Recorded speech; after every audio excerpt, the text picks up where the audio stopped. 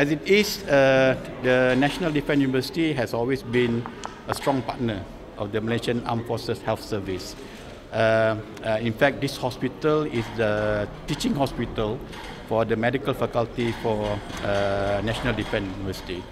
And there are collaboration going on, not only in training, but also in area of research. And as you can see, they have developed their own hand sanitizer and using their 3D printers, producing locally made face shield. So we hope that this invention of them will be useful, making PPEs available for usage in the country. As everybody knows that a lot of PPEs come from overseas.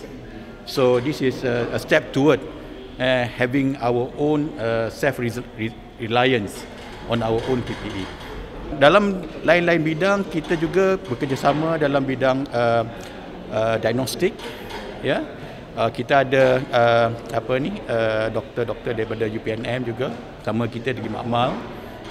Dan Makmal Hospital Tuanku Mizan juga melaksanakan ujian-ujian diagnostik PCR bagi membantu kerajaan bagi mendapatkan kemampuan ujian untuk negara. So di hospital ini kita membuat lebih kurang dalam 200 ujian sehari.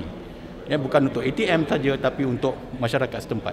Selain pada dua alat yang kita tunjukkan ni, hand sanitizer dengan face shield, kita juga sedang develop alat-alat lain. Contohnya tracing. Kan COVID patient punya tracing, kita akan buat dia punya application bagaimana nak memudahkan kita trace pesakit-pesakit COVID ni. Pertama ada yang dah kena ataupun post nanti kita boleh trace di mana mereka berada.